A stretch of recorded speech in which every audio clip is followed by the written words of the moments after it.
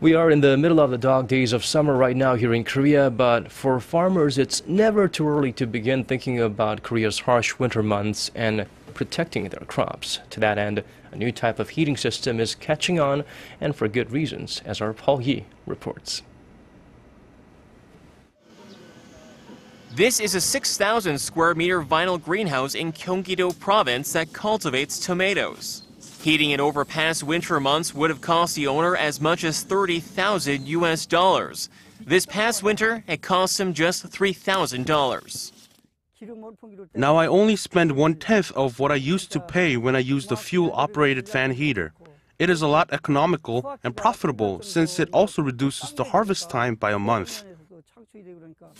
What's Yi's secret? He's using a newly developed heater called a carbon heating net that is buried underground in furrows between rows of tomato plants.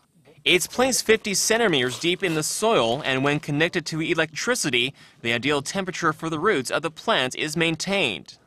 The system also promotes the growth of crops, increasing production while reducing the time needed for harvest. This carbon heating net is made with carbon and silicon in the form of a net and can adjust the temperature automatically to provide better insulation and save power. A local institute tested its efficiency, and experts view it as a promising development.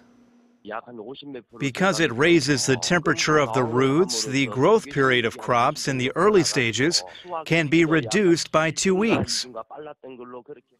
With high oil prices in the country, many farmers hope this low-energy device will take some of the sting out of Korea's harsh winter months.